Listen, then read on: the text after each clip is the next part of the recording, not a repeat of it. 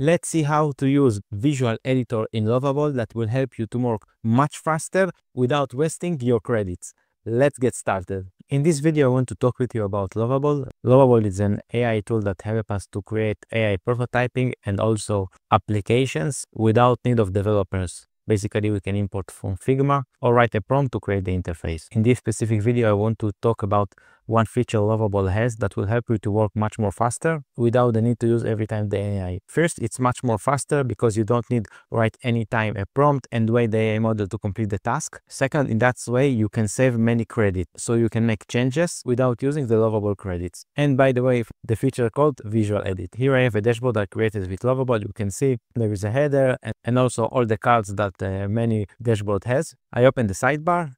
And here also you can write a prompt to make changes, but if you want to make visual changes, it is not necessary. You just need to click here on the edit. Once it's clicked, you can select any element in the interface. Let's select the total revenue. I select it here, and then Lovable open on the sidebar many inputs that will help me to make changes on the typography.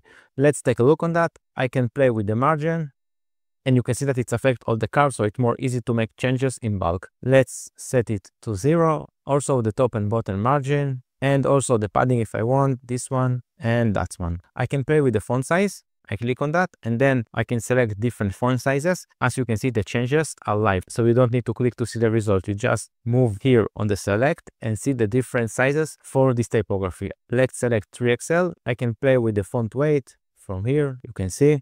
Let's add it in medium. I can change the colors, any colors that I have here. I can select default one like that one or that one, or that's one. If I want to select a color that not exists by default, I can click on custom and select any color with the color picker. Let's move to styles, this one. I can play with the alignment, center, right, but as always left is better. And if you use to make changes with the code, you can click here and you can make the same changes but with the code style. So I can write this one or that one and make any change that I want. Once click on save, all the changes will save. Now in a case you want to back to the last change, you click on history. I will click on the last change I did with Lovable and then restore this version. And now I will back to this version. I will close the history. In a case you want to make a change not on the typography but on another element, it's also possible.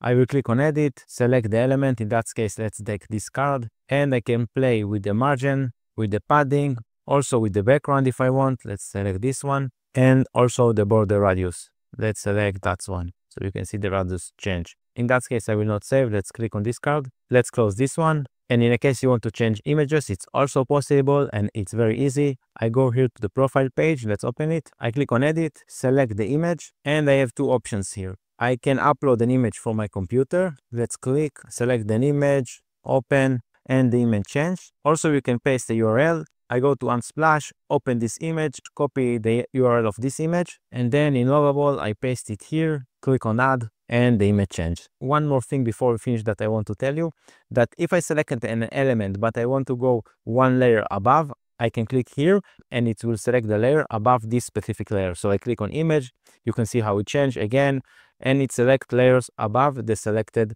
layer. So that's all for this video. If you like this video, please like and subscribe. See you in the next one. Take care.